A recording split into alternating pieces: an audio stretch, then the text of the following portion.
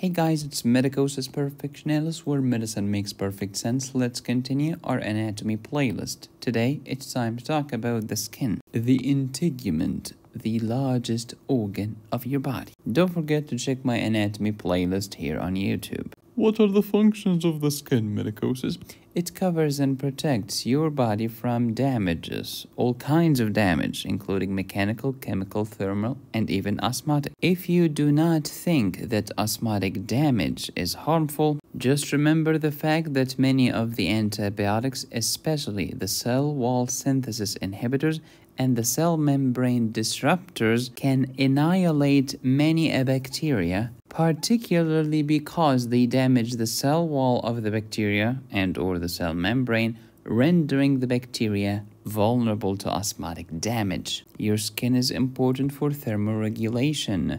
In cold temperatures, vasoconstrict to keep the heat inside. But when the weather is so hot, you vasodilate and sweat and evaporate. Your skin is important for water balance. It's a source of excretion of water, salts, and urea. They go with the sweat. Your skin is a sensory organ. We'll talk about this in neuro, not just because of the nerve endings, but because of sensory organs. Your skin has metabolic functions, especially with vitamin D. Your skin has immune function. Does anyone remember Langerhans or dendritic cells? Let's talk about your skin and vitamin D. Sunlight is here, but before it you need liver and gut. Then in the skin, cholecalciferol. Liver will make it 25-hydroxy cholecalciferol. Kidney will make it 1 and 25-dihydroxy cholecalciferol, which is the active form of vitamin D. As for the dendritic cells, they are antigen-presenting cells. They present the antigen, which is a piece of the bacterium, for example,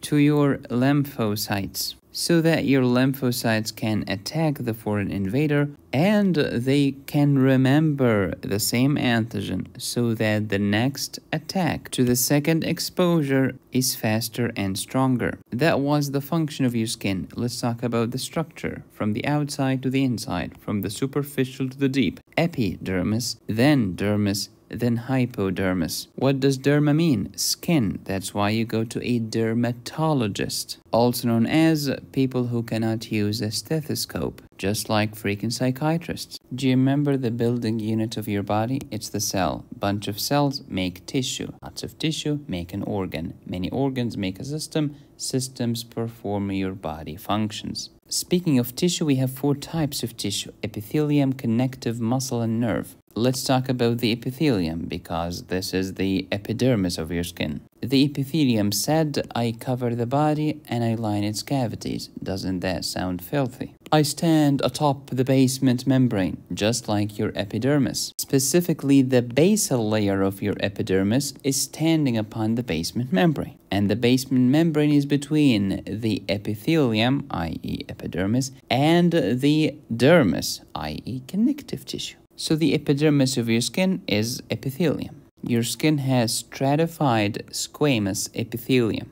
with keratin on top of it. Hey Medicosis, where did the epidermis of my skin come from? The epidermis of your skin came from the ectoderm, specifically the surface ectoderm.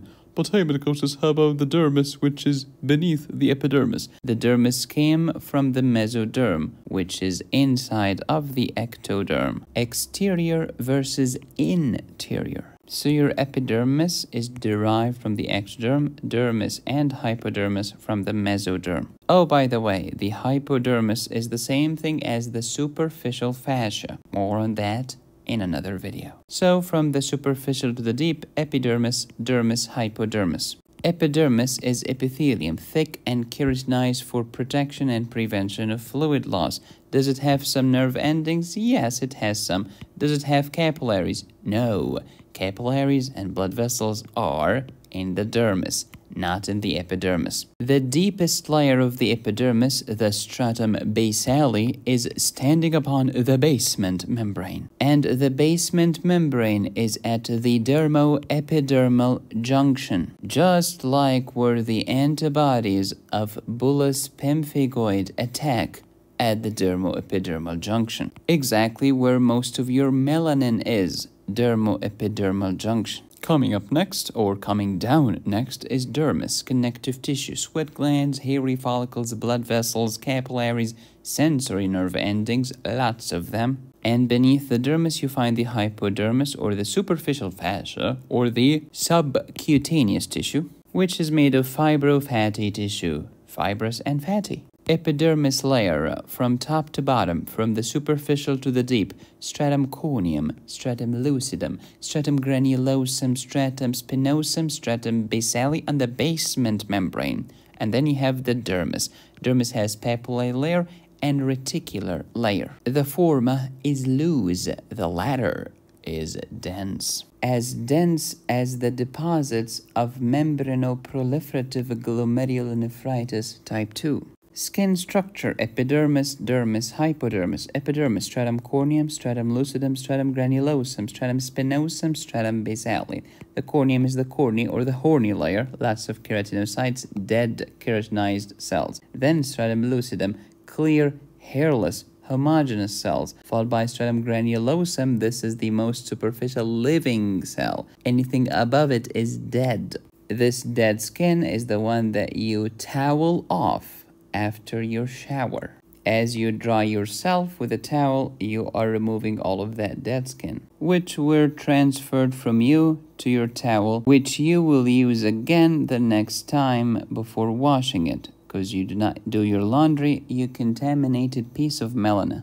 I'm just joking, sorry. Wash your towels. The stratum granulosum cells are alive. As they die and lose their nucleus, they go up and become lucidum, then corneum. Next, stratum spinosum, many layers. Spinosum means prickle, squamous. Layer upon layer upon layer upon layer. Here you'll find your Langerhans cell, which is dendritic cell, which is an antigen-presenting cell. And the last one is the stem cell, the dividing cell, the mother of all cells of the epidermis, stratum basale or basal cell layer, for creation and regeneration. Underneath the basal layer is the basement membrane at the dermo-epidermal junction. Next, dermis, papillary, loose, followed by reticular, dense, loose connective tissue, and then followed by dense reticular layer, which has collagenous bundles arranged in parallel rows known as cleavage lines, which will be the topic of the next video. Under the dermis, there is the hypodermis, superficial fascia, connective tissue, fibrofatty, fatty and fibro. Some clinical correlation: skin cancer. Squamous cell carcinoma is cancer of the epidermis, especially here. Stratum spinosum, the prickle cell layer that have gazillion layers. Conversely, the basal cell carcinoma, another skin cancer, is a cancer of the stratum basale. That's why it's called basal cell carcinoma. Give me some keratin pearls, give me some palisading action. So now you know about two types of skin cancer. But wait, there's a third one. Malignant melanoma, which is a cancer of the melanocytes, the cells that make melanin. That's why melanoma looks brown. Melanoma is cancerous, of course. What is the benign equivalent of melanoma? It's called a nevus. Also brown. Same story, but benign. Not malignant. Medicine is so good once you understand what the flip you're talking about. Thermoregulation is an important function for the skin. If it's hot, vasodilate and sweat. If it's cold, vasoconstrict and keep it in. Brown fat is not good to an engineer. Why not? Because it's less efficient. What does that mean in engineering terms, in physics terms? A less efficient light bulb is a light bulb that emits less light and more heat. So this is a fat that makes more heat, which can keep you warm in the winter. The blood supply of the skin is not in the epidermis, it's in the dermis and below. In the dermis, you have superficial plexus, you have a deeper plexus, and between them you have the arteriovenous anastomosis. Ana means up, stoma means mouth or opening, and osis is a condition. It's a condition of opening it up, connecting everything together, shunting it quickly. If you take it too far, you can get a high output cardiac failure, also known as a hyperdynamic circulation, where everything is fast, everything is dilated, everything is distended. If you want to learn more about types of shock, I have a high yields surgery course on my website. Your skin is a sensory organ. We have somatic sensations, autonomic functions, etc. You want to take it to the next level? Alright, evaporation from your skin is an endothermic process. What the flip does that mean? Endo means in.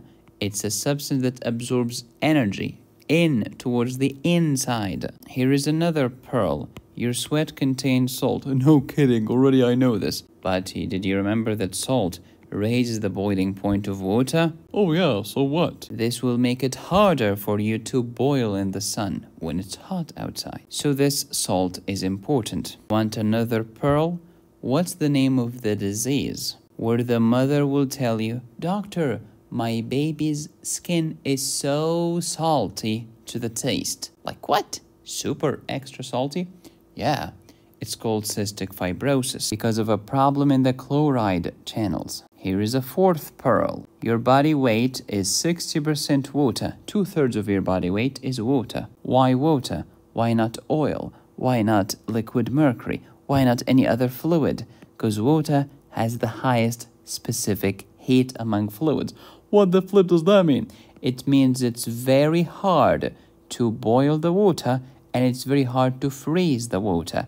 That's why you're not gonna boil at the equator and you're not gonna freeze in Alberta. Within limits, of course. What's the only part of my skin that will let the water out? Only your sweat glands. How about the rest of the skin? It's impermeable to water. Hence, osmotic function, to keep your body safe from osmotic damage. That's why you need a sweat gland to penetrate your skin. We take it to the next level over here. If the entire skin were permeable to water, you would die from osmotic damage. If your skin were impermeable to water with no sweat glands, you might die from the sunlight. So to have the best of both worlds, make the skin impermeable and add a sweat gland that penetrates it. See, medicine makes so much sense once you understand what the flip you're talking about. If you like this video, you will enjoy my renal physiology course on my website medicosisperfectionalis.com, as well as my surgery high yields course. In the next video, we shall talk about the cleavage lines of the skin, so please subscribe, hit the bell, and click on the join button. You can support me here or here. Go to my website to download my courses. Be safe, stay happy, study hard. This is Medicosis Perfectionalis, where medicine makes perfect sense.